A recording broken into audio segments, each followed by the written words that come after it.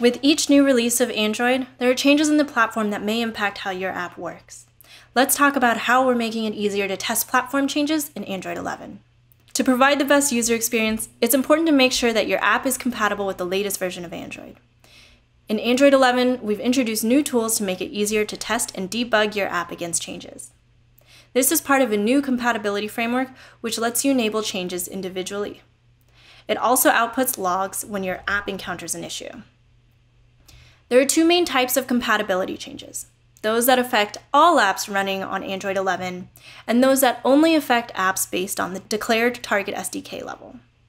We often put most changes behind target SDK, so that you can opt into these behaviors once you've had time to adjust your app.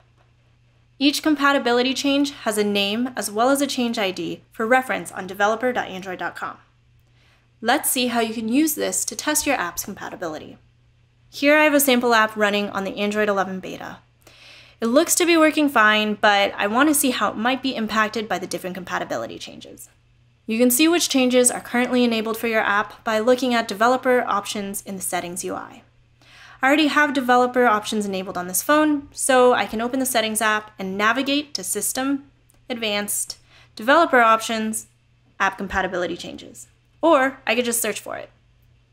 I can only toggle changes for debuggable apps, so if you don't see your app here, make sure to set debuggable to true. Here I see a list of the app compatibility changes in Android 11, and I can turn changes on and off individually for this device. Use this feature to isolate and test against only one behavior change at a time, or easily enable changes behind Target SDK to assess impact. My app seems to be working okay now, so I'll try testing some other changes, like this one on memory sanitizers.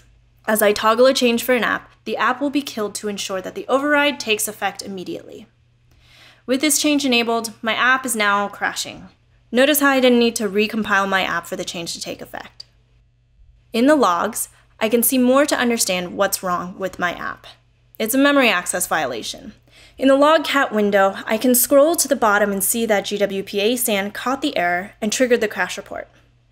If you don't want to use the UI, you can identify which changes are enabled using logcat or ADB command.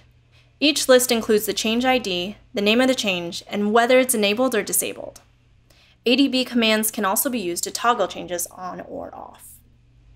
During developer preview and beta, you can toggle all changes to debug and find issues in your app.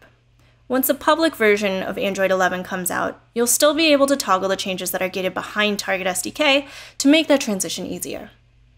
Use this opportunity to take a look at whether there will be any impact to your app when upgrading to Target SDK.